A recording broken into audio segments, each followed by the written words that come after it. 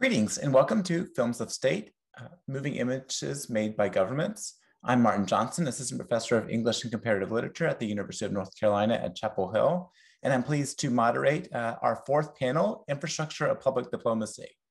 So I will introduce all of our panelists first, and then I will play their recorded talks, and then after we will have a lengthy discussion with our panelists. You'll be able to ask questions using the Q&A feature of Zoom, so please ask any questions as they come up there, and then I will be the moderator after.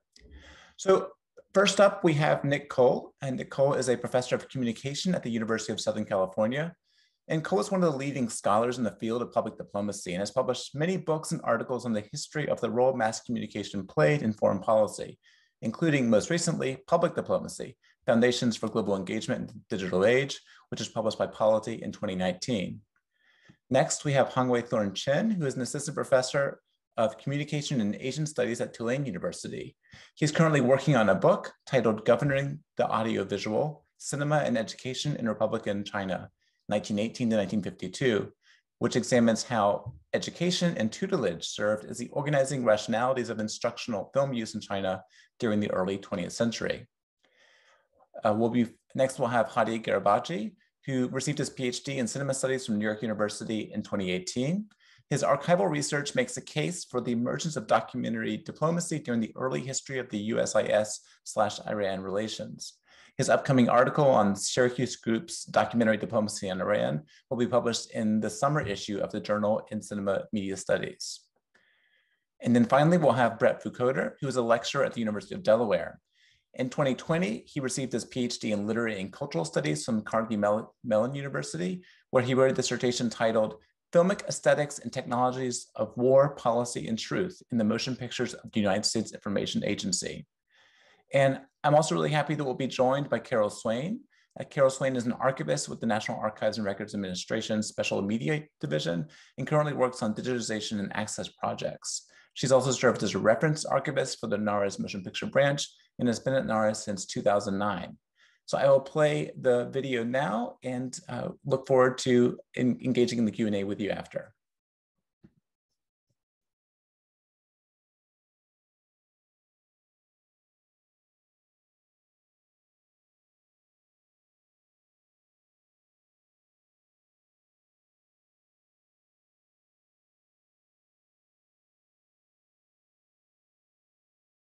Hi, I'm Nick Cull from the University of Southern California, and today I want to talk about the way in which USIA film was part of President Kennedy's initiative in Latin America, the Alliance for Progress. Kennedy, from the beginning of his administration, announced that he was going to do more to help Latin America and launched the Alliance for Progress. It's actually in the inaugural address. The idea was that he would match American aid with aid from regional governments, and that they would all commit to promoting self-help to help the citizens to build a better life. USIA contributed the publicity for the Alliance for Progress within the region, but in Washington, D.C., the Alliance had its own press apparatus. USIA at this point was under the directorship of Edward R. Murrow. Murrow was one of the best known TV journalists at the time, and it was quite a feather in USIA's cap to suddenly have a nationally known person as the director. The emphasis on Latin America included investment in the region. USIA created what was called a regional service center. This was a facility in Mexico City that could print and create all kinds of public diplomacy materials locally. But the films I'm talking about today were made in the United States. There was some production in Mexico for the region, but I want to focus on the US work. USIA planned to upgrade the use of film, and the person in charge of that effort was the son of Hollywood film director George Stevens, George S. Stevens Jr. One of the first things that Stevens did to help Kennedy's public diplomacy for and about Latin America was to work on a series of presidential visit films. So really upgrading films of Kennedy's visits to the region so that they had well-known documentary filmmakers like Leo Seltzer or Charles Guggenheim working on them, so that they had celebrity narrators, high quality production values, 35mm, and these films would include not just stuff of the president's movements and meeting and greeting people, but they would introduce the country to the world and have elements that were about the history of the country.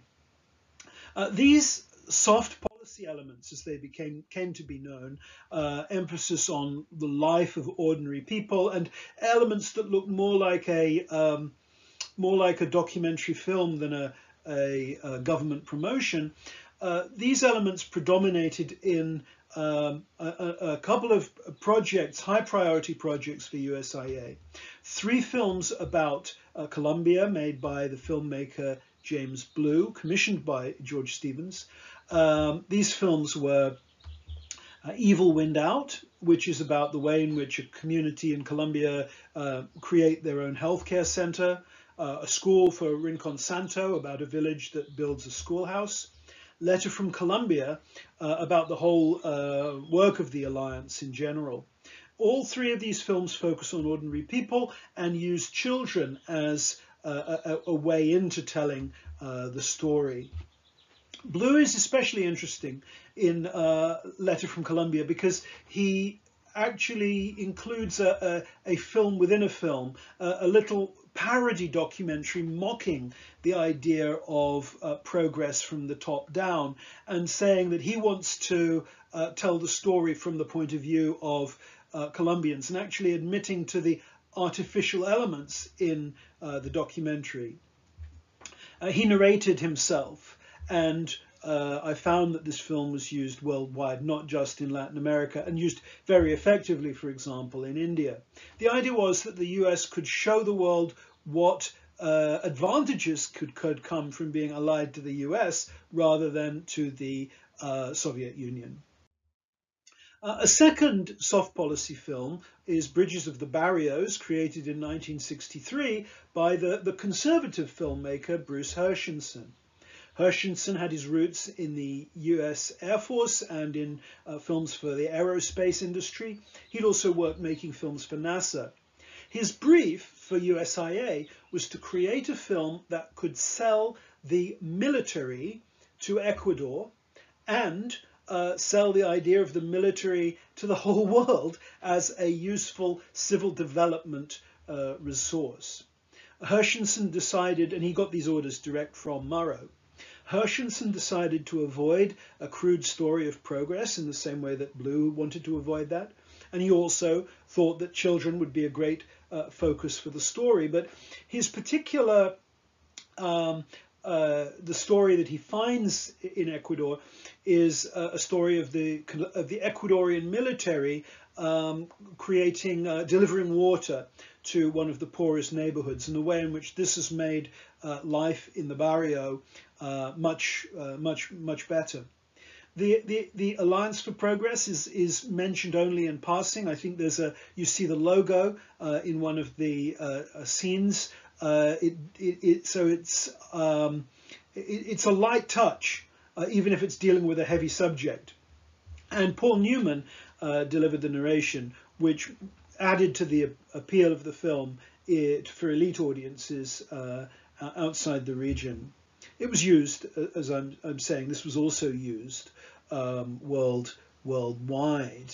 The problem is that a Valentine to the Ecuadorian military wasn't necessarily appropriate. Within a few months of the film being completed, they had actually perpetrated a coup and overthrown the democratic government in Ecuador.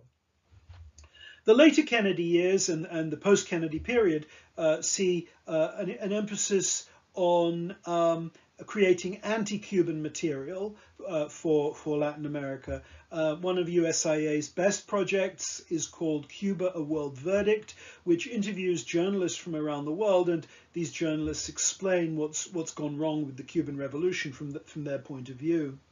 USIA also includes Latin American scenes in films that cut between many locations around the world, including Hershensen's film Years of Lightning, Day of Drums, which is the Kennedy obituary film. There's also a film called Eulogy to 502 made by Hershensen, which has 3 sequences shot in Latin America.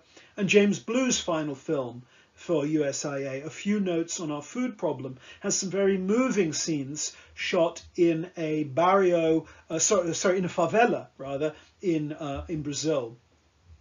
The most successful films in the region were probably not the USIA documentaries, but NASA films dealing with the conquest of space.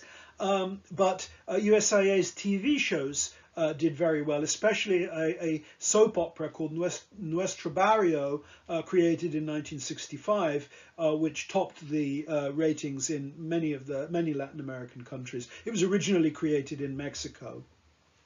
The problem is that behind the scenes there's a political neglect of Latin American issues and a drift into simply supporting autocracy rather than working for reform. So the phenomenon we saw in Ecuador spreads to other countries as Latin militaries take control.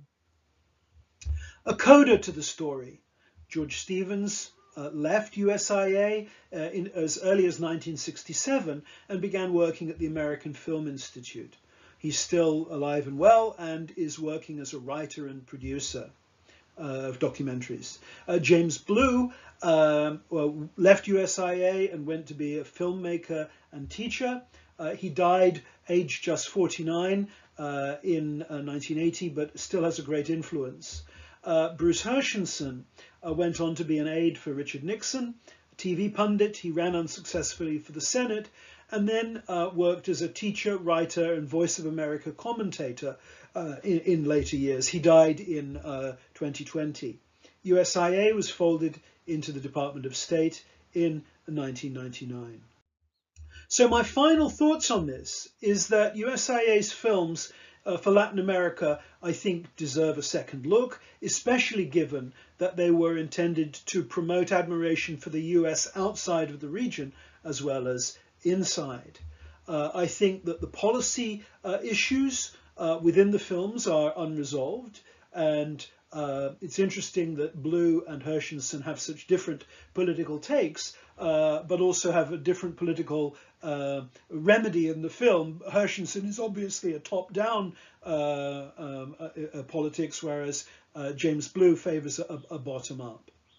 The importance of public diplomacy, however, is not in the outgoing communication. It's getting the policy right. And I think in Latin America, the problem was that the underlying policy was still deeply flawed.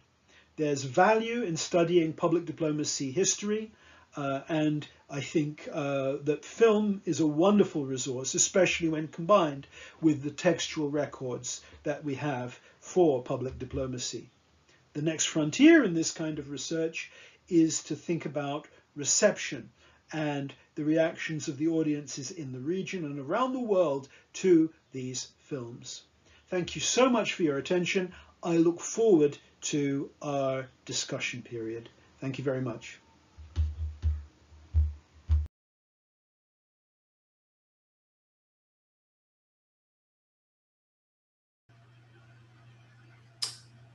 Hi, my name is Hongwei Thorn Chen. I'm an assistant professor in communication at Tulane University. The title of my talk today is Projecting China in the 1940s Philanthropic Media Network. And this is part of my book project on Chinese educational film at mid-century.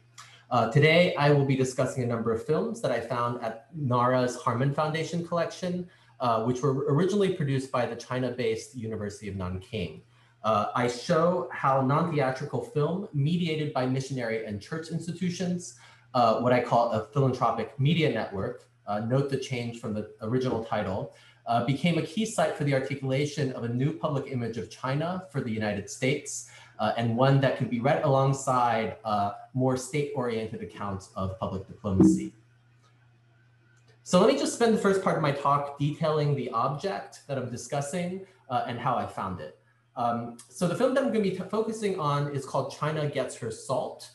It is in the Harman Foundation at NARA. The film was originally shot by Sun Mingjing as a co-production between the University of Nanking and the National Educational Cinematographic Society of China. I first saw this film at the China Film Archive, where it was ran at 2 reels. There's another 1-reel version that I saw at the United Board of Christian Higher Education Archives of the Yale Divinity School. And that version is Chinese titled, and it was also cut by the filmmaker. And then, of course, I have this version at Harman. China Gets Her Salt is an industrial process film about the production of salt from brine wells in the municipality of Zigong in Sichuan province, a region that had long been an important salt producer in Western China and which took paramount importance during the war. And I'm just going to let the intertitles kind of tell you the story of this here. And these maps, these animated maps are only in the Harman Foundation version. So they were introduced when the film was recut. And I want you to just remember this intertitle here because I think it's important.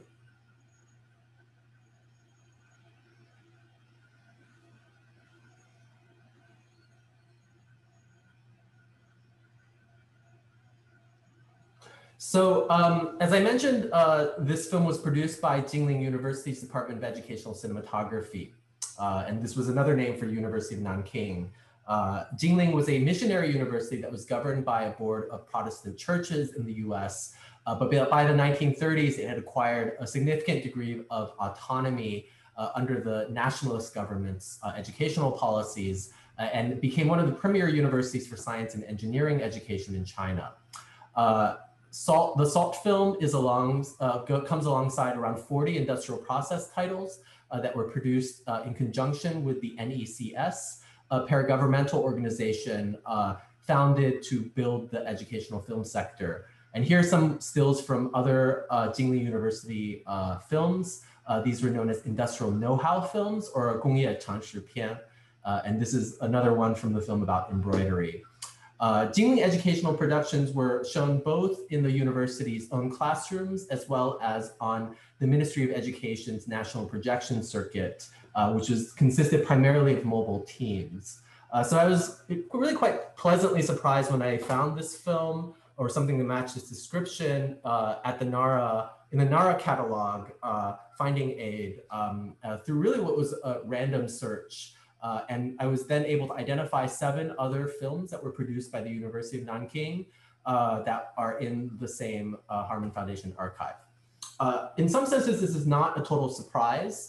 In 1940, Sun Mingjing took a Rockefeller-funded trip to the United States where he visited many AV institutions, and he brought several films with him, films that he later donated to US institutions. And in 1946, he called for the Chinese film industry to pivot to educational 16mm, which he thought could be marketed better on the US non-theatrical circuit, and hence bypassing the hegemony of Hollywood in generating ardent sympathy for the Chinese cause. And one of the main avenues for this distribution was the Harman Foundation, a philanthropic institute that was established in 1922 and best known for its promotion of African-American arts. In 1925, Harman opened its Religious Motion Picture Foundation, which is part of its division of Visual Experiment, that was entrusted with supplying high-quality motion pictures for church services. And here are title cards from a couple of other China films that were in its collection, and they were produced by a variety of different entities. And this is where the SALT film is found in the catalog under 3 different headings.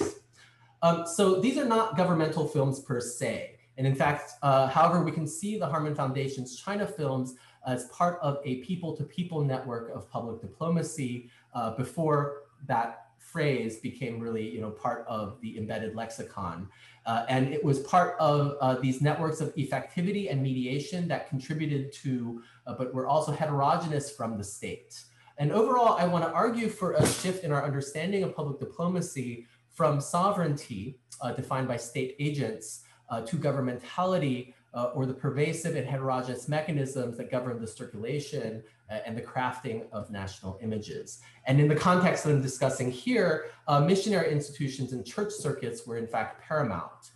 In the 1920s and 1930s, there was the so-called modernist versus fundamentalist controversy in missionary work, with proponents of the modern missionary turning away from conversion and towards educational and technological aid. And this was buttressed by an anthropological discourse that saw national and local cultures as structural functionalist wholes rather than barbaric and primitive. And in China, this was pushed along by anti-Christian sentiment in the 1920s, as well as the nationalist government, which really turned these missionary institutions in China towards science and engineering education. The Religious Motion Pictures Foundation was aligned with this modern camp, and it saw the non-theatrical film circuit as a counterpoint to Hollywood representations of Asia and Africa as primitive and barbaric. And this was done in conversation with many other associations. Importantly, I want to point out one, which was the China Film Enterprises of America. And this was an organization founded by Wango Wang, a Chinese-American art collector who was trained in the US at the Harman Foundation after being educated at a US university. And he made a number of educational films about China, including ones about Chinese art. He was also one of the main consultants for the Battle of China segment of Frank Capra's training film. He was employed by the China Institute of America, which was founded by Chinese graduates of US institutions in connection with diplomatic circles. This organization supported Chinese international students in the United States amid anti-Asian sentiment, and also was in charge of mediating a kind of national respectability politics, one that presented China as a modernizing nation, but one that was in the image of the United States. And here's just a quick example from a film by the director of the Institute, which literally superimposes the United States on China and also reads modern Chinese women in the image of their American sisters. And this is an image from a department store in Shanghai. So the SALT film fits very strangely in this dynamic, largely because it did not depict Chinese modernization in the image of the United States. So the salt wells were a mixed industrial site, making use of multiple modalities of construction materials as well as power. Note how these intertitles in the Harman Foundation cut emphasizes the lack of these modern materials and methods, but rather ingenuity and age-old methods. I think this is interesting if we compare it to the original cut of the film, or the UBCHEA cut, that actually shows, for example, this coal-powered steam engine bringing brine to the surface, and I'm going to just skip a bit because I'm running out of time. And then later shows, oxen or water buffalo being used to raise brine up to the derrick. And these are, of course, industrial process images that follow the kind of kinetic energy that is being generated. In the Harman Foundation version, there's an emphasis on the lack of these modern methods. It's actually recut, everything is reordered, in part to create a more dramatic kind of kinetic effect, but in other parts to really sideline the mixed industrial modalities and to put the emphasis on this kind of Chinese age-old ingenuity. So see how these images are put entirely out of order compared to the original film. And you see how these images are put over here. Salome Seversky argues that processual representation needs to be thought in terms of and in conjunction with theories of cultural evolutionism. And we can see how in the multiple cuts of this film, we have a recrafting of the temporality of process in order to fit a very particular developmentalist syntax. And in conclusion, mapping the circulation of Zigong salt wells via these Protestant philanthropic networks undercovers multiple levels of mediation. It allows us to better understand the production of China as an object of cultural understanding. And moreover, the multiple versions of this film show us the contested imaginary of national culture and development across this network of public diplomacy. Thank you.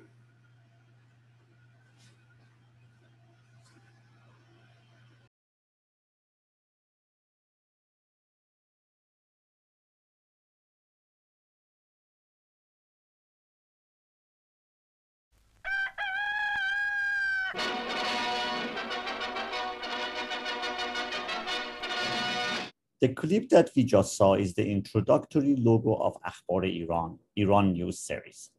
I am Hadi Qarabaghi, an adjunct assistant professor at Drew University, and I'm going to speak about these newsreels. Over 300 episodes of Iran News have recently become available online as high-quality digital videos for viewing, download, and research on the website of National Archives and Records Administration.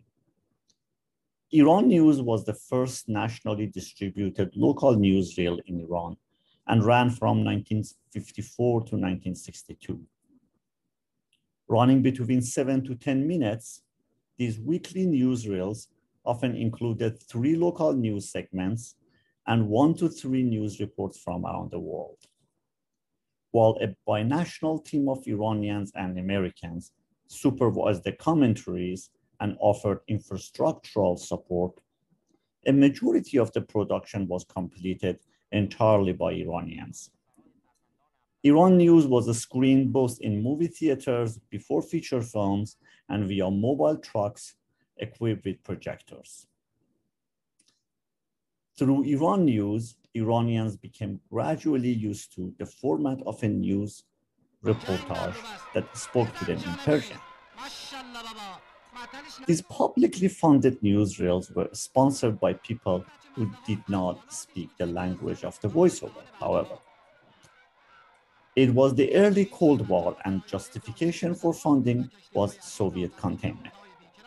United States government approached countries with invitational packages of monetary aid and technical assistance, and in turn, countries accepted and formed binational governing groups to build institutions of media governance and public training. This was how the early Cold War warriors approached the crisis of liberal governance. As the official diplomacy mediating the emerging ideological conflict became increasingly strained, media diplomacy proliferated through binational and multinational groups working together through uneven chains of bureaucracy and personal contact. Characteristic of a messy rationality, sometimes public health programs, geopolitical publicity, and anti-Soviet propaganda shared objectives and operated contiguously and concomitantly. Today, Iran News segments offer a rare access to perhaps the least represented and most formative post-war Iran of the 50s through heavy voiceover of mid-century newsreel format. Historically, Iran News episodes show a country whose democratic government of Prime Minister Mohammad Mossadegh had recently been overthrown by a coup d'etat orchestrated through the collusion between the intelligence agencies of a dying empire and an emerging one. Punishing the country for nationalizing its oil fields and fearing communist influence, Iran became subject to severe economic sanctions before the coup. Furthermore, US government waited until the coup was complete to release the monetary aid Iran desperately needed for modernization. The aftermath of the coup, therefore, set in motion a period of rapid modernization, which is fully evident in Iran News series. Metaphorically speaking, a smiley face stretches over military training, policing, public management, institutions of social service, higher education, arts, and sport. The voice-image combination in these scenes is uncannily reminder of the documentaries of the New Deal era. Positivist images of activities organized by an official and often cheerful male voiceover, however, switches to a threatening tone when reporting confiscation of leftist press, booklet burning, Iranian refugees returning from Soviet Union, warnings against listening to Soviet communist radio, and during a few compilation episodes of misrepresenting the 1953 coup as a day when people came to the street and demanded Shah's return. Those people were paid by CIA and MI6 and led by a street thug named Shaban Jafari, who also appears in one episode of Cultural Reportage in Iran News, featuring performances in a Zurkhane, the space designating the traditional system of athletics in Iran. I interviewed Muhammad Ali Isari, the key person responsible for planning and production of Iran News, in his residence in California in 2007, shortly before he passed away. Isari spoke little. He occasionally remembered names and stories while watching a few Iran News segments with me. Back in early 1950s, Isari worked as an Iranian liaison, first with British Center and then with the USIS office in Iran. Isari fully supported Iranian monarchy and played a key role in bringing images of the Shah and his family to the weekly attention of Iranians. In scenes of royal family inaugurating a factory, a dam, a hospital, a sport event, or attending official diplomatic visits, trips, or during scenes of villagers paying respect by kissing Shah's hand for returning to them some share of the lands which Shah's father, Reza Shah, had initially claimed by force. Isari learned the craft of newsreel production through working with the documentary crew associated with Syracuse Group, contracted by the USIA in Iran. Isari emerged as the authority mediating binational contract bureaucratically while facilitating the growth of documentary knowledge, production, and training, as well as the institutionalization of a central organization of media governance. The objective was fostering the growth of public administration, military and policing, as well as arts and culture, while suppressing leftist dissent.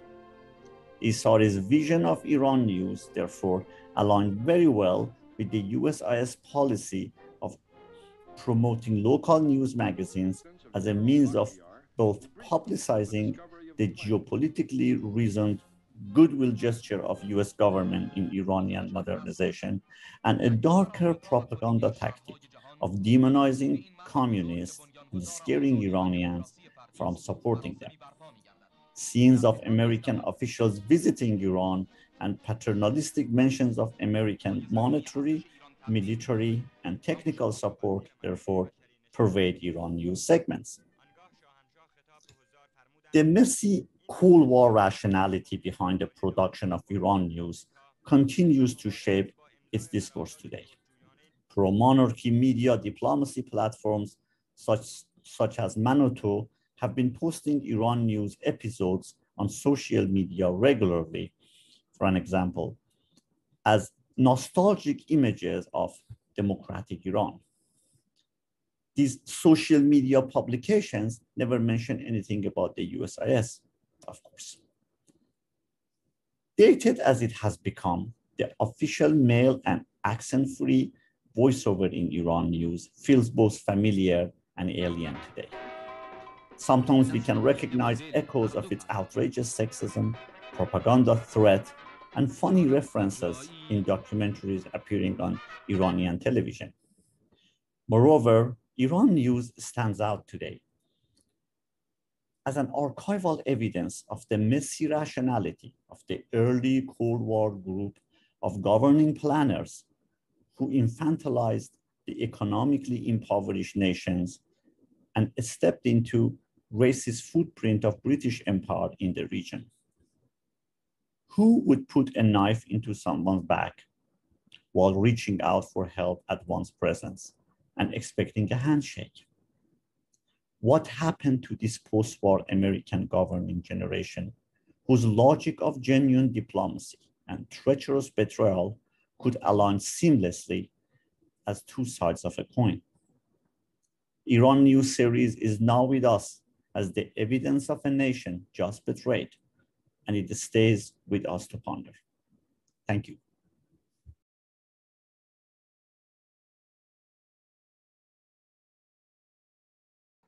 Hi, I'm Brett Vicoda from the University of Delaware. My presentation today is titled Solidarity Through Satellite, USICA's global broadcast of Let Poland Be Poland. Though the US Information Agency produced or distributed roughly 20,000 moving image titles over its 46-year run, the 1982 television spectacle Let Poland Be Poland represents a unique artifact within the archive.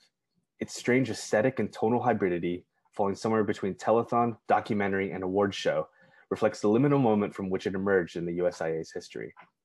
On the crest of a reactivated Cold War, new capabilities in satellite television, and a vast shift in the culture of agency leadership, Let Poland Be Poland both reflects this transitional moment and presupposes forces that were to shape USIA media in the coming years. The ostensible impetus behind Let Poland Be Poland was to build international support for the Polish Solidarity Movement, a nationwide workers' union that emerged in response to flattening wages, rising food costs, and poor working conditions. With Solidarity's membership peaking at 10 million in late 1981, provoking Soviet-friendly leaders to declare martial law, the movement reached a boiling point.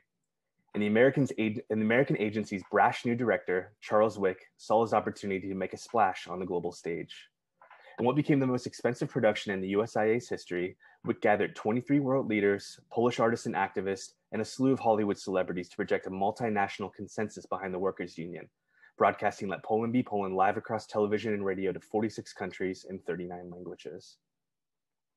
When Ronald Reagan nominated Wick, his close friend from Hollywood, to run the agency in 1981, he inherited Jimmy Carter's U.S. International Communications Agency, or USICA.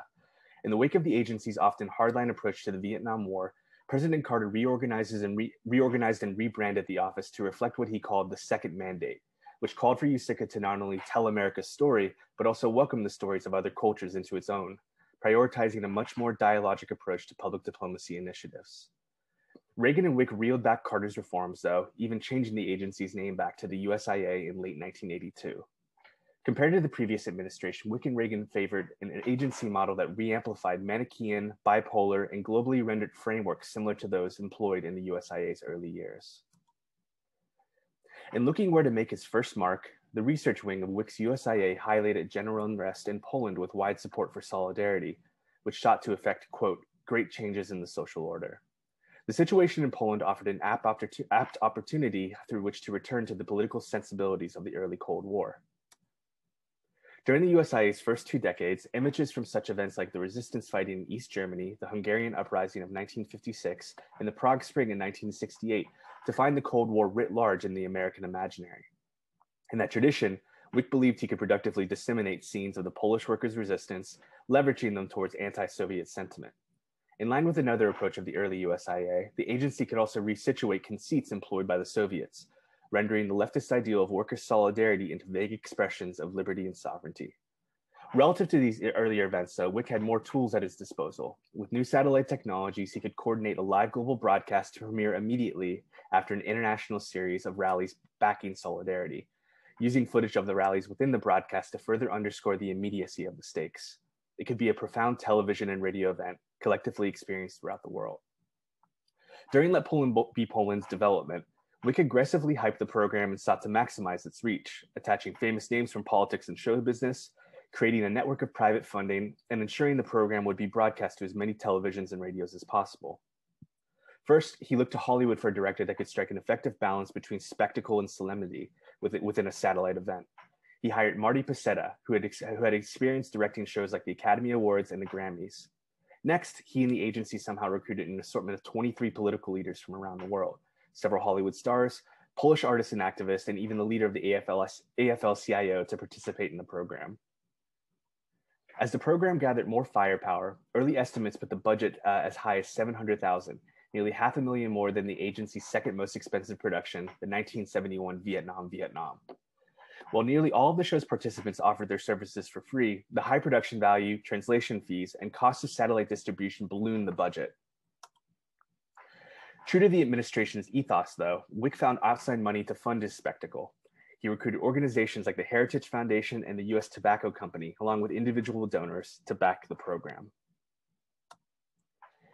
And as a boon to Wick's efforts, Congress declared January 30th as an official day of solidarity with the Polish people and opened up the domestic dissemination of the show to 297 local PBS stations across the U.S., which would have typically been prohibited per the Smith-Mundt Act. Let Poland Be Poland premiered on January 31st, 1982. Its strange combination of spectacle, celebrity, and solemnity has the feel of an international telethon with the glamour and editing style of an awards show, resulting in a somewhat surreal 90-minute television event. The description of the opening sequence within the program's script previews the pathos-laden tone and general aesthetic of the show. The program begins, as the script describes, with, quote, images of normal everyday life before the imposition of martial law, which are later drained of color and replaced by black and white shots of the recent events in Poland. Following a fade to black, quote, we hear the voice of Charlton Heston speaking from the darkness. And after he literally lights a candle for the Polish people, Heston reflects, quote, solidarity. This program itself is a display of solidarity. It is a gathering place for people and ideas from all over the world, collected by satellite, demonstrating that freedom speaks in many tongues, but one voice. In addition to Heston, two other MCs lead the viewers through 4 different elements interwoven throughout the program. First, Heston takes us through a historic assemblage of political figures, claiming, quote, never before has such an array of world leaders gathered together under one electronic umbrella. Heads of state such as the UK's Margaret Thatcher, France's Francois Mitterrand, and Iceland's Gunnar Thordarson expressed their support of Polish solidarity in recorded 90-second speeches. Second, actress Glenda Jackson, with a dynamic digital map behind her, points our attention to rallies occurring throughout the world on the Day of Solidarity, using on-the-ground footage to give evidentiary weight to the theme of global consensus. Third, actor Max von Sydow details the history behind the Solidarity movement, introducing segments featuring talented Polish artists and dedicated activists, which in many critics' views became the highlight of the program. Fourth, a variety of scenes featuring American celebrities such as Bob Hope explaining radio jamming, Frank Sinatra singing Everett Homeward, and Henry Fonda giving an ironic reading of Frederick Engels, serve as interludes throughout the show, often undercutting the more earnest tone throughout much of the rest of the program. Although Wick promised nearly 300 million viewers, more reasonable guesses estimate 100 million people tuned in to Let Poland Be Poland. Following the program's premiere, critics' reactions were mixed, many questioning what exactly it was they just watched. Time magazine labeled it as, quote, a singular crossbeat of documentary and a star-studded entertainment, politics, and theatrical pizzazz. The Christian Science Monitor called it, quote, worthwhile as propaganda, though dull and sometimes repetitive. Reviews outside of the US were generally more negative, such as one in the London Daily Mail, which argued, quote, only in the United States would such a vulgar spectacle be mounted. And the Soviet news agency TASS expectantly went further, calling it, quote, a provocative act of telesubversion. As Wick's tenure as USIA director continued throughout the whole of Reagan's presidency, Let Poland Be Poland seemed to presuppose 3 key trends that came to inform agency and media throughout the 1980s. One, for much of Reagan's term, the more widely disseminated USIA films and programs, such as those covering the Soviet-Afghan War, reflected the rhetorical tone of Let Poland Be Poland, pigeonholing complex geopolitics into reductive good versus evil binaries that underscored Reagan's re-amplification of the Cold War. Two, as the funding model behind the program foreshadowed, private and partisan interests had more means to influence agency operations, which often came in tension with agency officials still upholding Carter's second mandate. And three, and most importantly, Let Poland Be Poland, though very imperfectly, established proof of concept for the agency's investment in televisual technologies. In late 1983, the USIA launched its first live WorldNet press conference to mitigate the fallout of the US invasion of Grenada, allowing journalists throughout the world to speak directly to leaders like Jeane Kirkpatrick. What was originally a specific type of program, WorldNet later became the USIA's brand to what many identify as the first true global satellite network. In the late 1980s and into the 1990s, WorldNet offered a prolific and diverse programming output. However, none of it ever quite matched the strange hybridity of Let Poland Be Poland. Thank you.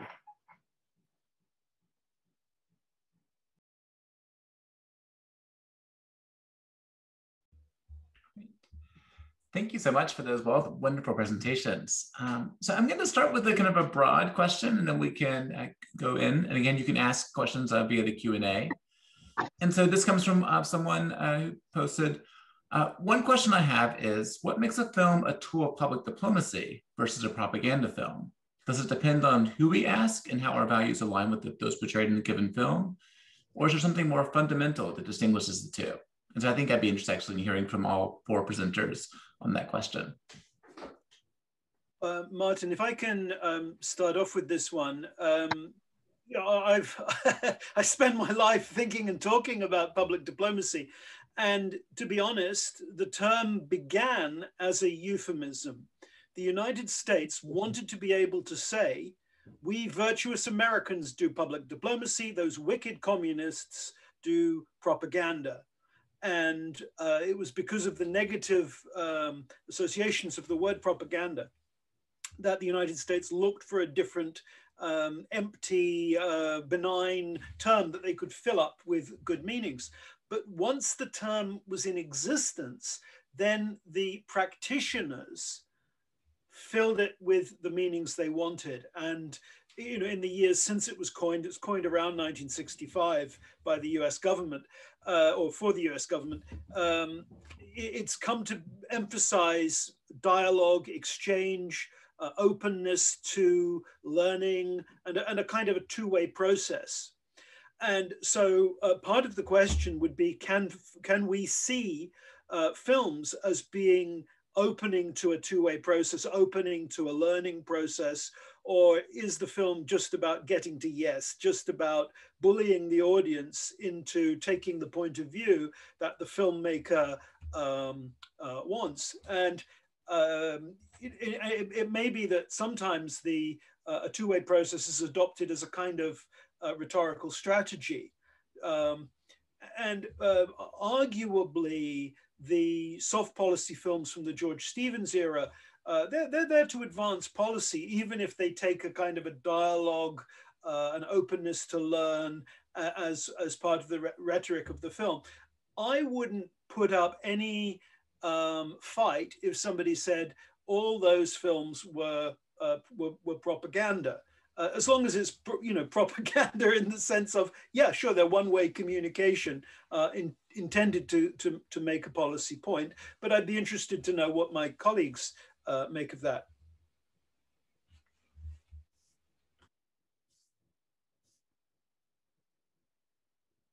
Can I follow? Yes, that'd be great.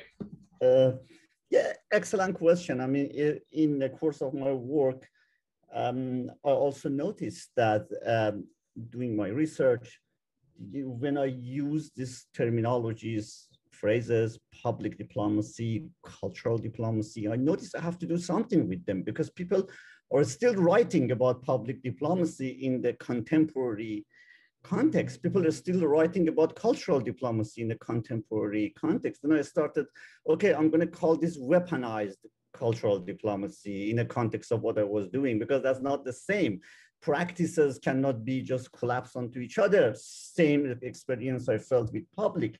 And both of these categories, public and culture, also have a very rich and contested theoretical, philosophical underpinning. Public start with Hannah Arendt, we have Habermas, we have Foucault himself, the whole thing that goes around, including the liberal conceptualization of public. So what I suggest here is that for us to be film and media scholars, to allow for the ideological variations and the kind of potency and complexity, we just describe the media that becomes the means and mediating means of exchange, and then it brings people together. No matter, even if it's even it's categorizing that propaganda I referred of a book burning, still people come together, create certain negotiations together to make that culture, that relations are extremely important to me. So I would call it television diplomacy, newsreel diplomacy, documentary diplomacy, because it allows all other kind of allow us to think through it. And I would think maybe a kind of a way for us to de-emphasize propaganda as a kind of a it's that phrase that is sitting behind, and the least thing it does, it reduces we're all trying so hard to make our audiences and people to become cognizant of a complexity involved in how United States, people go in among of other cultures and create a meaningful conversation. At the time that people talking about atomic explosions here, there, this was addressing liberal crisis of liberal governing. That's how our grandpas, grandmas did it. Now we look back at them, and there's something to learn to my suggestion that if we look at it from this perspective. Thorn, yes. Thanks. That's a very interesting question, and I entirely agree with both of these responses. I guess two things I want to add. One of them is that I do think that even as public diplomacy is a euphemism for propaganda, once that term gets coined, there are a whole series of norms that then emerge around it and institutional practices that then there's a way in which you do public diplomacy. How do you differentiate this from propaganda? How do you prevent other people from pointing the finger at you and saying that this is also propaganda? And so then public diplomacy suddenly has an institutional and practical reality, right? I think in the context that I work in, this is particularly interesting. So the word propaganda never really became a bad word in China, 宣传, up until relatively recently. I think it was just very recently that they started in official publications translating, when they translate them into English, translating 宣传 into publicity instead of propaganda. Very, very smart, public diplomatic move, so to speak.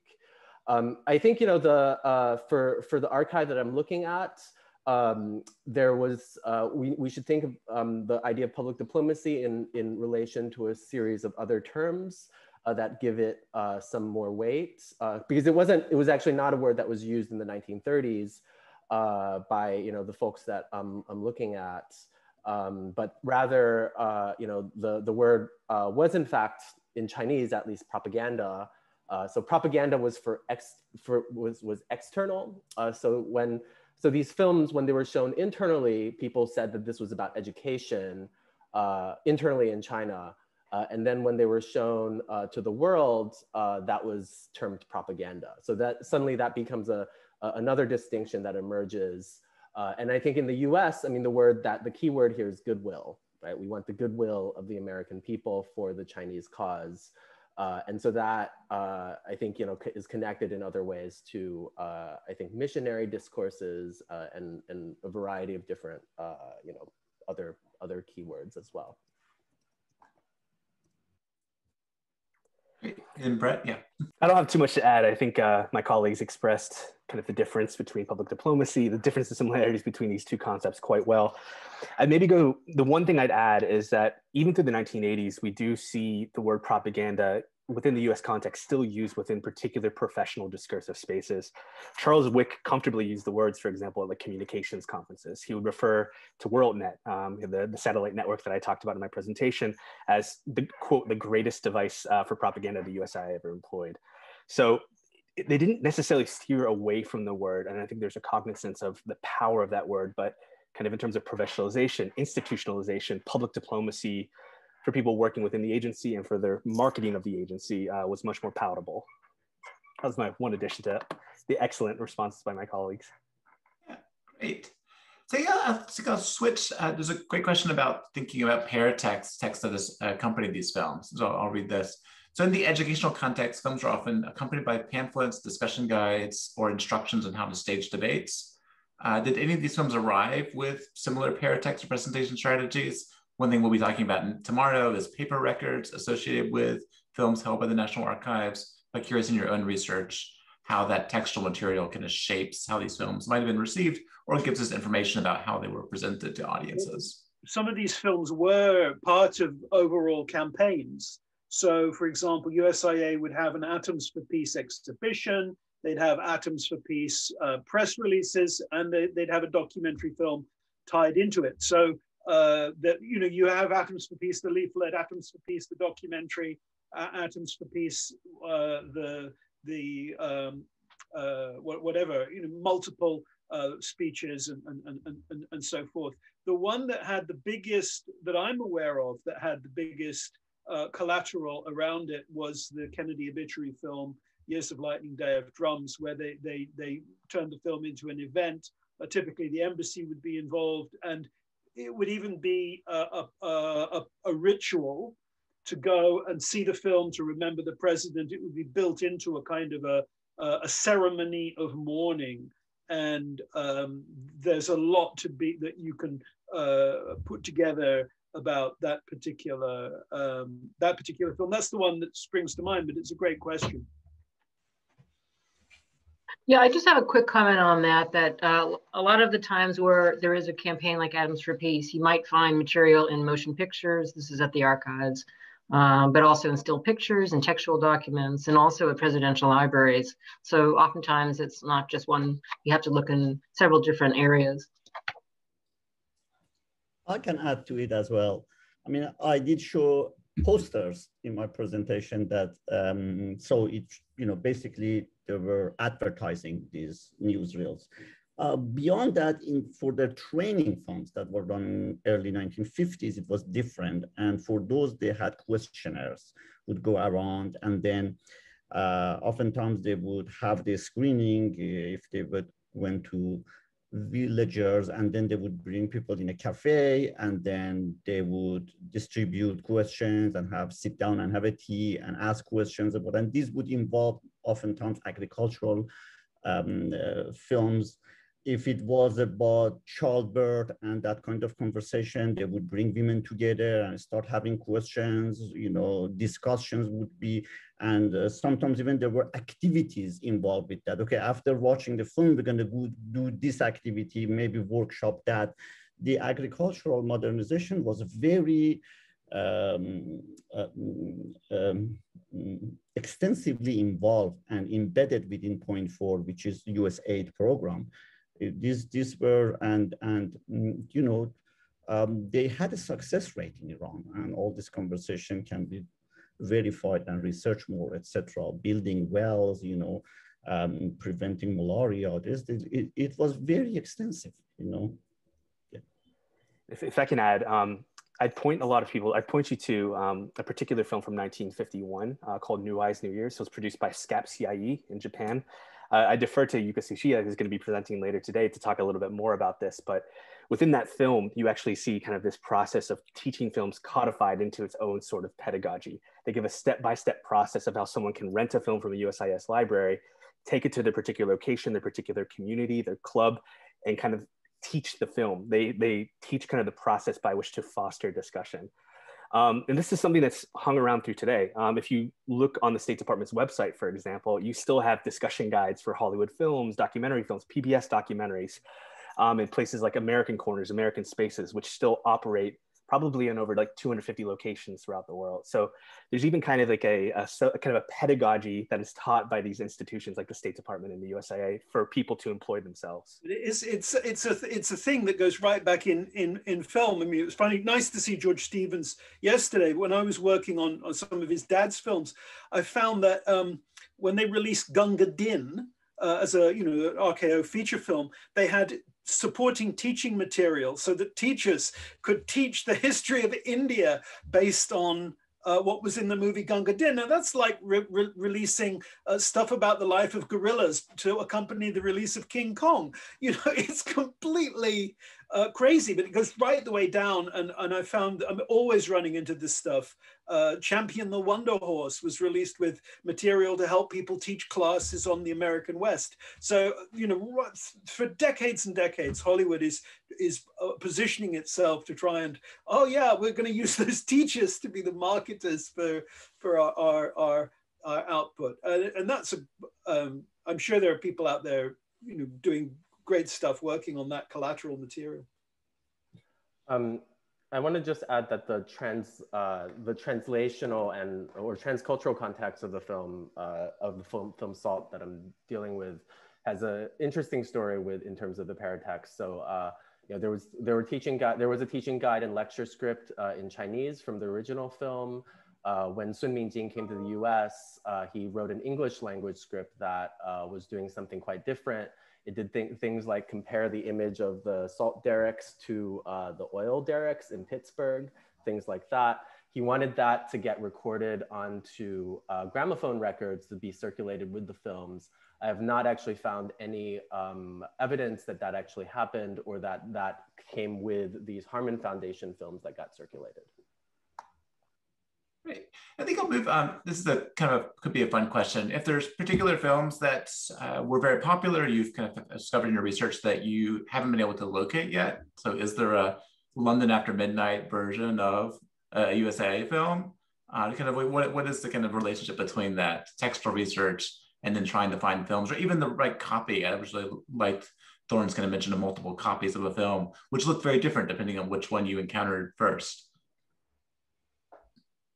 Well, I've for years wanted to see the propaganda soap opera Nuestro Barrio. That is now in the National Archives and accessible. So it's like, you know, if only it wasn't for COVID, I'd be on the plane watching the those old episodes. It's so exciting that that's resurfaced.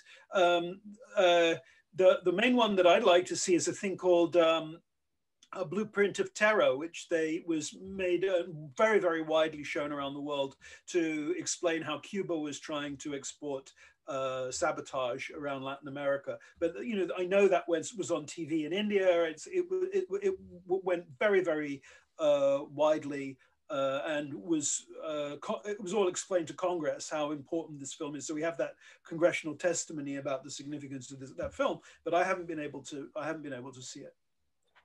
As far as I know, there's nothing quite on the scale of Let Poland Be Poland.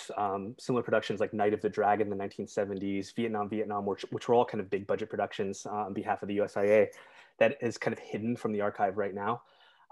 Though there are a series of productions made under the umbrella of JustBow, the Joint United States Public Affairs Office, which was kind of a conglomeration of agencies that was run by the USIA during the Vietnam War. Within some internal memorandum, you see Miriam Bucher, who was a filmmaker herself, but also trained filmmakers in South Vietnam. You see citations of a lot of films that appear nowhere in any of the catalogs, at least that I've seen, probably at least 15 of those. And if you look to that period, a lot of these films are quite good, namely like The Ragdoll, made with a lot of kind of Vietnamese artists, Vietnamese creatives. So I'd be really curious to look at those. But I think a really interesting question too is not necessarily are there films that we're missing, but are there films that had the USIA's involvement that we're not quite sure about? So in that sense, like the paper trail is really going to kind of point us to really some new insights. Like to what extent was USIA involved in certain documentaries that circulated throughout the world, certain national productions. I know, for example, they were involved in some productions in the Philippines. So I think the paper trail is going to really kind of highlight their involvement, their unattributed involvement in a lot of other productions outside of the agency too. And things that were made at the regional production centers that didn't end up back in DC for archival purposes. You know, there's got to be some treasures out there, for sure. Yeah, I mean, we're still working on, we've got a wonderful archivist, Mike Taylor, who's working on the USIA collection. So, I mean, it's not completely processed yet, believe it or not. I mean, there's many, many series involved, including the general series. So there could be still treasures yet to be uncovered. Absolutely. I mean, I'm very happy. Just 400 episodes have been released. This is like incredible. But, you know, the early training films, the village training films that I'm just dying to watch, I have a feeling that they haven't been processed yet. So I'm going to put a request for them. They're sitting in National Archives in Iran. So there is a documentary team went there and has made a documentary about those films. I helped them with documentation, etc. Haven't heard back from them like maybe 9 months or so. It's just such a archival fever I have for those, and they were translated commentaries into Urdu, Spanish, Arabic, and were sent to other places. So these are agricultural films. And then also mentioning Hoja Nasruddin's series. I was looking for that for almost 8 years.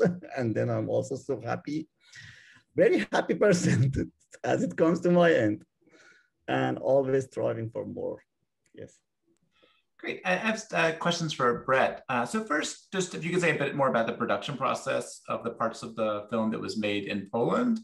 And then as kind of a way to expand that, someone wrote, did the broadcast leverage the relative novelty of the satellite technology as part of its meaning? So could we see satellite technology as a technological outgrowth of Solidarity itself?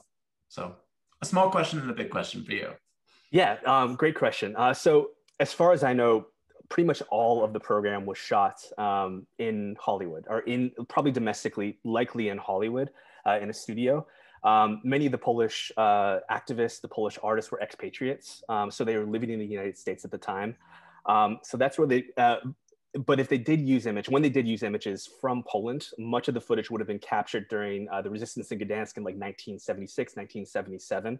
And they just repurposed a lot of those images, much like they did with the Why We Fight series during World War II. But the images on the ground of the Day of Solidarity, those would have been likely captured by satellite post of the USIS to kind of conglomerate it into this, again, this kind of satellite display of consensus and solidarity. And as far as I know, it's a bit tricky to kind of trace the history of the usage of satellite within this period of the USIA. Wick certainly marketed it more than any previous people associated with the USIA. He really sold it. He sold it to the newspapers. He sold it to trade journals.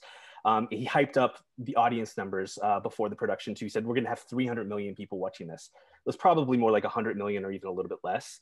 But I do know within some interviews within the Frontline Diplomacy collection put out by the State Department that they did have satellite broadcasts as far back as the mid-1970s. Some people were even frustrated that Wick took credit, and Alvin Snyder, the director of the Motion Picture Division, took credit for satellite.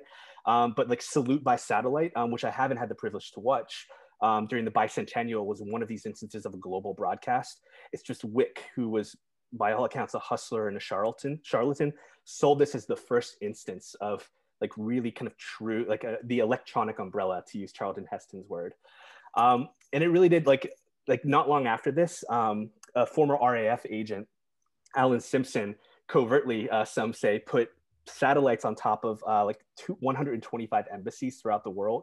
And that's why a lot of people look to this, like the television historian Shalaby, for example, as it's the first instance of a true global satellite network, even though it was done illegally in some cases. Even in the USSR and China at that point, they installed satellites covertly. So I'm not sure if that answers the question, but. That's great. So I have a question for Thorn. I'll try to combine a couple. So first, is it correct to understand that the films produced by the University of Nanking is having been made with an eye toward gaining more military economic support for China, or is that beyond their intent? And then kind of going on to thinking about the Department of Educational Cinematography, was that part of a film school, if there was a film school, and did that have any relationship to motion picture equipment manufacturing in the same kind of location? So 3 combined questions. Thank you. So in terms of the first question, so I think that there were both international and local demands that shaped the original production of these films. I think the primary aim of the educational film production was, in fact, for education, for mass education purposes in China. And that's the reason why they were commissioned by the Ministry of Education and the National Educational Cinematographic Society. But there was definitely an understanding that these films would also be able to promote China's image abroad. And I think that once we get to how these films ended up being circulated in the United States, with Sun Mingjing's visit to the United States, then we have a lot of very explicit kind of discussion about how these films are specifically about promoting the US support of the Chinese war effort going into the 1940s. So what's interesting about the context of the film production is that these films were produced out of the Department of Educational Cinematography, which was part of the School of the Sciences. Most of the people were engineers and chemistry professors. So it's people who are not actually trained in cinema as an art, but people who had competency in the scientific and technical knowledges necessary for, kind of understanding the, operating camera equipment, as well as in some cases, producing equipment and producing, raw film stock. I actually don't know the answer to the question about the Nanking or the Nanjing kind of optical factories. I would actually, I'm curious because I'd like to kind of know what exactly what this factory was called, because I know that there were a lot of film equipment manufacturers that were being built in the post-war era, and sometimes sponsored by the state. But I think, probably there are precursor industries that enable this as well. But that's something that I would definitely want to look into. Thank you. I think in a broader question about celebrity, and because we have a model, right, where from World War II, if not earlier, in which Hollywood kind of lends its talent as a way to kind of lend a technical and kind of a star support, but then it seems to be continue to go on even if these celebrities are less valuable. So how many would have seen Henry Fonda and thought, oh, here's someone I remember from movies of the 40s in 1980. Likewise, we're thinking of various other kind of instances. So do you sense that the celebrity mattered to audiences, or how is that kind of read in these films? Or is it more just the appearance of someone and the assumption is that the star is already known and doesn't need to be identified as such? I think that with regard to the US, in the George Stevens era, USIA seeks out celebrity narrators for films. So getting Paul Newman to narrate the Bridges of the Barrios is important to publicizing the film, but it also suggests that the English language print is a prestige object which is going around the world. Hershenson also seeks out foreign language narrators who are known and celebrities. So especially in Years of Lightning, Day of Drums, they have Ricardo Montalban's brother does the Latin version. Maximilian Schell does the German version. So they're using celebrity narrators to show the prestige of the object. Regarding Let Poland Be Poland, yeah, these are internationally known celebrities. It was quite important to have Glenda Jackson in there as a British star, to have Max von Sydow there as a Swede. Was part of the global nature of the product, so that people were known all around the world. One piece of trivia: I looked through the accounts of Let Poland Be Poland, and the only people who demanded to be paid were ABBA, who did like a 30-second spot, but said, "Hey, we're ABBA and we want Poland to be." They said, "No, ABBA never work for free. We don't care about, sure, we want Poland to be free, but ABBA don't work for free." So, but I think there's an attempt to articulate a global vocabulary of celebrity, and the State Department still does this, and sometimes they get it wrong. They send somebody who's a celebrity in the US overseas, and people know nothing at all about them. Like they send a baseball star to a non-baseball country, and it falls flat. But I think that there is a whole discipline of celebrity diplomacy studies. So it's a whole subfield. If I can riff off you, Nick, I agree that I think the usage of Glenda Jackson and Max von Sydow was very, very deliberate. And honestly, in all frankness, Charlton Heston's, Jackson's, and von Sydow's portions are perhaps the most well composed, the most well done within the program. But you see older celebrities, Orson Welles, Henry Fonda, Frank Sinatra. No Man is an Island, right? Yeah, he reads the John Donne poem, For Whom the Bell Tolled. Yeah, he quotes the For Whom the Bell Tolled. Yeah, so and he does it in the most Orson Welles way possible, right? He just reads it slow. He stares right into the camera. He's dressed in all black, really kind of like living up his kind of master thespian persona, right? Yes, that's exactly right. Yeah, but it's interesting. It's in a lot of ways, the usage of those celebrities reflects the training and the background of Wick and Reagan together. They met one another in 1959 in Hollywood. And a lot of people define Reagan's presidency, right, through like a pop nostalgia, to use Dwyer's term, and also like a political nostalgia too. So like when you look at like Project Democracy, Project Truth, it's kind of a reconstitution of kind of the Truman and the Eisenhower years politically. And then in terms of style, there's a bit of a reconstitution too of kind of that 1950s era. So these older celebrities, even though Fonda won an Oscar that year, I don't know if they had the impact maybe that a Max von Sydow or a Glenda Jackson would have to international audiences. And they're the people that are in Wick's Rolodex. You know, he couldn't ring up Chris Christopherson or somebody. You know, he didn't have that relationship with them, but he could get Kirk Douglas to do things. And Kirk Douglas goes on to, he does a film called Thanksgiving in Peshawar about Afghan refugees, and really comes out and says, you know, the struggle of freedom is being fought in Afghanistan. He's in Let Poland Be Poland too, isn't he? Yes, yeah. He describes a trip where he made a film and trained actors within Poland. So he kind of like recounts that trip and talks about the Polish people. And another interesting piece of trivia is this is likely Henry Fonda's last screen appearance.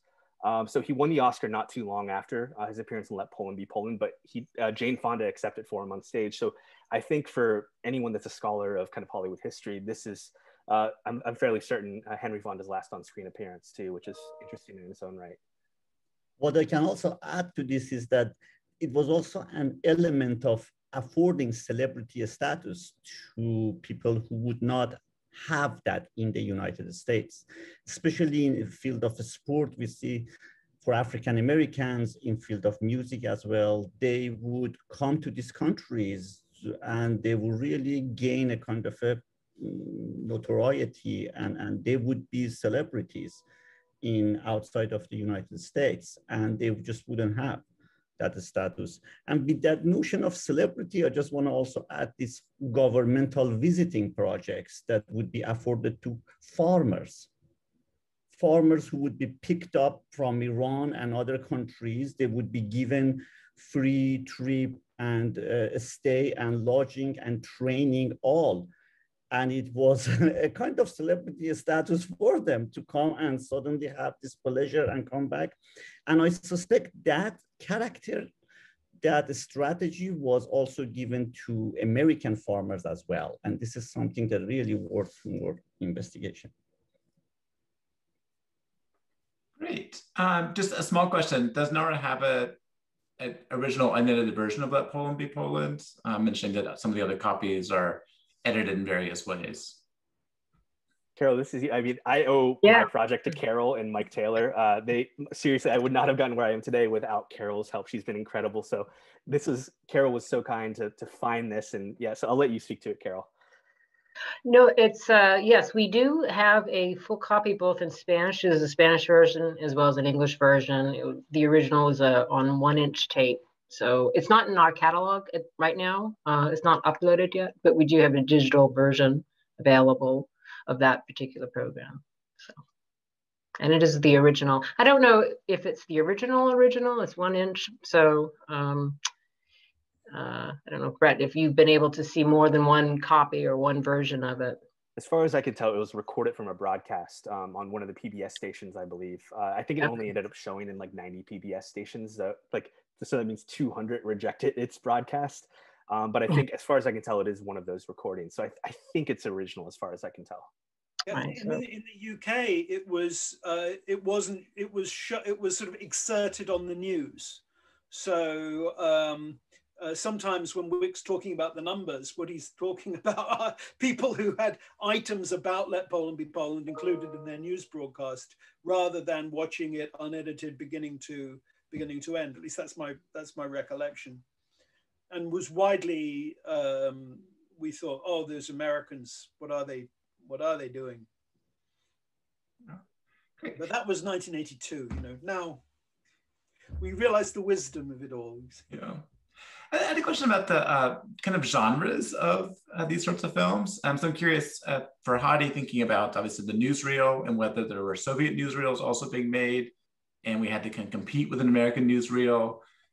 For Thorn, I was thinking, like, do we call these films, again, educational films or the industrial films? How does that kind of genre change depending on kind of circumstances? And if, like, for both Brett and Nick, as well, we can think of that question, like what to call these films, and is there a way in which these become like their own kind of film, or they only responsive to certain kinds of genres? Even the fact that a documentary itself becomes more common as opposed to fiction filmmaking or other kinds of ways to communicate the ideas of public diplomacy.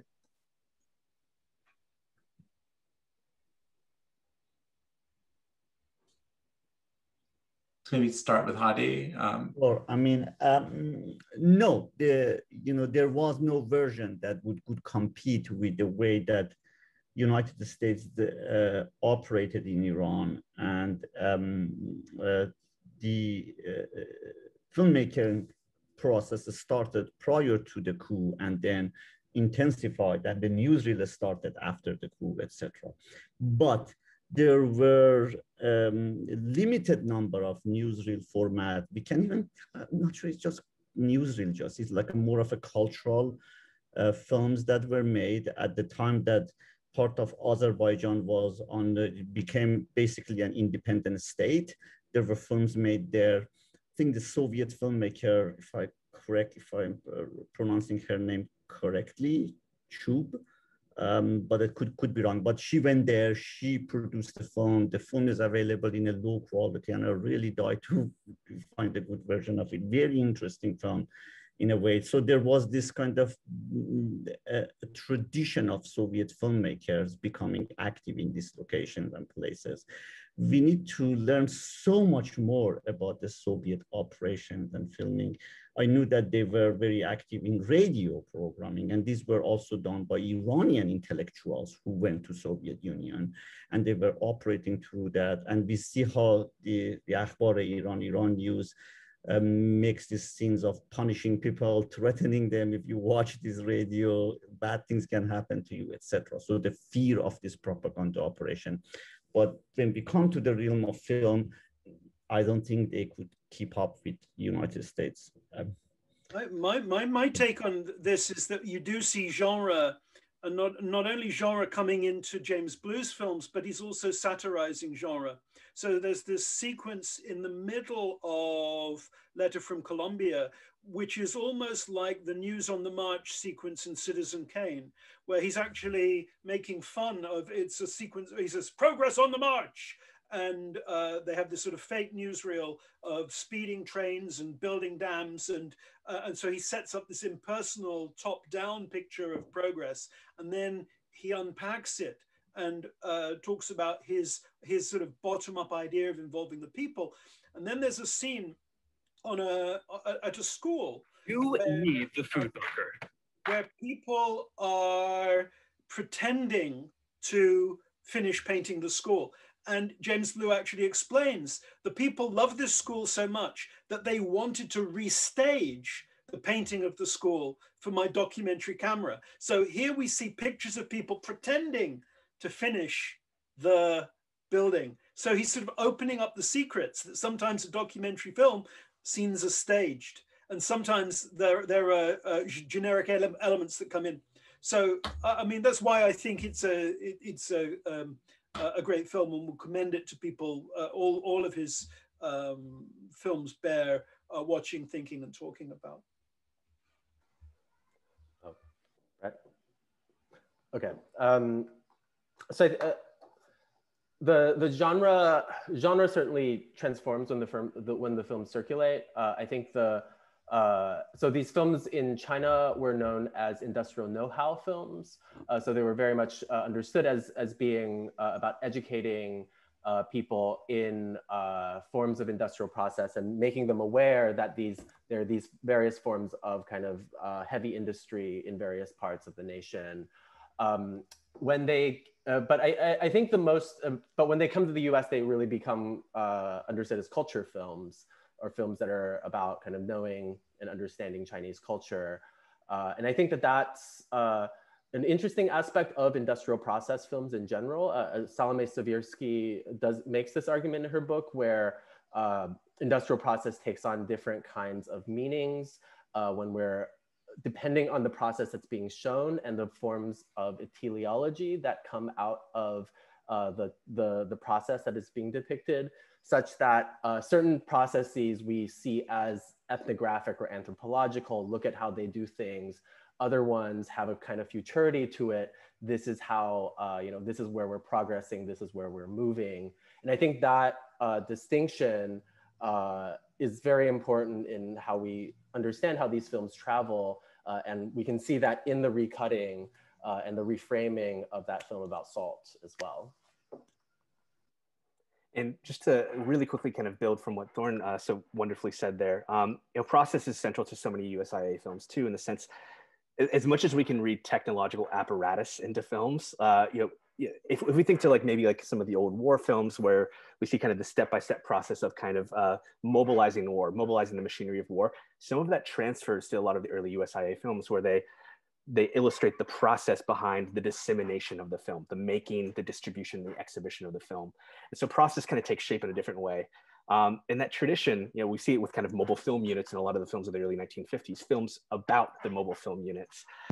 We see that with Let Poland Be Poland too. There's this kind of idea of process through broadcast, process through satellite. But beyond that, beyond the technological apparatus, Let Poland Be Poland perhaps resisted genre reading almost more than anything else within the catalog. I can't express how strange and weird and surreal it is at certain moments. Maybe the closest the closest paradigm that we could look to is the telethon. And there's really not much work out there on the telethon outside of Paul Longmore, but this kind of leveraging that a lot of pathos as to generate kind of goodwill, kind of a vague sense of goodwill. So that's maybe the closest genre in which we could see Let Poland Be Poland operating. But yeah. I posted the link to Iranian snapshots. It's a snapshot. It's not the actual title. Is a snapshots. And this is, we would expect that the local would come in with some kind of a funny responses. This is like a heavily didactic discourse. It comes from Syracuse Group. They're 2 years in Iran and they produced this film. And they basically discordance and satirizing itself. Their own mission is crazy. And they've also been framed within an Iranian space. So it's like a very interesting take to that, which, definitely worth 15 minutes of your time. Check it out. Great. I think I'll ask just one more question. And so think about what trace do we have, what evidence do we have for how these films circulated, for how long, where they played? Thinking even the artifact itself, what does it tell us about the relative popularity or at least use of these films? So any thoughts on that kind of question? Do we have any evidence in the material itself? So there's one particular document that Carol actually pointed me to. She showed it to me. It's a document produced in 1996 by the agency of all the retired titles in the agency's history. And it has certain metadata. It has a description when there's one available, the title, but it also says year produced, year released, and year retired. Not all the films have that data, but you can really, with 18,000 titles on this list, you can really kind of begin to learn about certain circulation patterns, when there are peaks and when there are when there are peaks and when there are lows and stuff. So it's that 1996 document is the one I'd point people to, so that where you can learn most about kind of at least on a macro scale, distribution patterns. I mean, we would think of these films to this question pertains the primary production time. In case of Iran, it's not. So National Archives came out, received requests, and this film came out, and these films are highly active in propaganda between various Iranian factions. These are very lively, being watched and seen and visited, and always with a kind of framing, very important framing that wants to completely dissociate them from their main production culture, etc. So we shouldn't just be, I know it's like an exception of a sort. These films are highly valuable, just let you guys know.